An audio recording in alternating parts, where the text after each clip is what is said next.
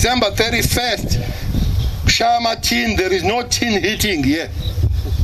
By 9, everybody ulele.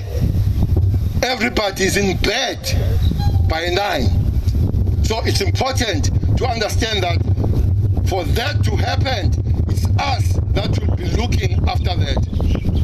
One thing that we'll be doing, people that are breaking the curfew, make sure you lock them in. Police Minister Bheki Cele talking tough to the men and women in blue. Cele is urging members to be tough on lawbreakers and to enforce curfew laws without fear or favor during New Year's Eve.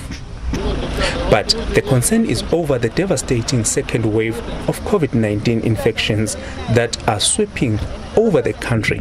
Police were also urged to take seriously the second pandemic, gender-based violence. But he is concerned about the growing numbers of police members getting infected with the coronavirus. Roadblocks and patrols will be conducted under the strict level 3 lockdown regulations. Police will be making sure that everyone on the roads, malls and public spaces wear the mask and uses sanitizer.